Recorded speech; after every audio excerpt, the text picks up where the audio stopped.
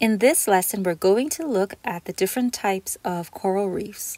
The first one we'll take a look at are fringing reefs. The fringing reefs grow near the coastline, around small islands, and continental land masses, wherever there is a hard surface. They are separated from the shore by a narrow, shallow lagoon, and fringing reefs are the most common type of reef that you'll encounter. In fact, the fringing reefs are so common that these are the ones that are most affected by human activities. Another type of coral reef formation is the barrier reef. The barrier reef can be found parallel to the coastline, but unlike the fringing reefs, they are separated from the land by a deeper and wider lagoon.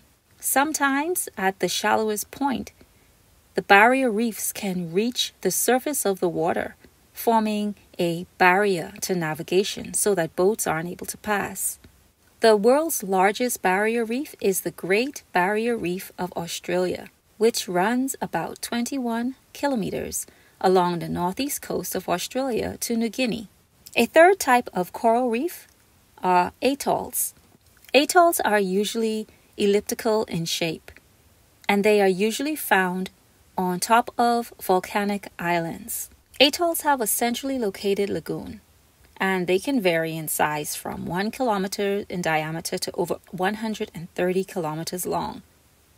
There are more than 300 atolls found in the Indian and Pacific Ocean. The water in the lagoon of an atoll is connected to the open sea by gaps found in the coral reef.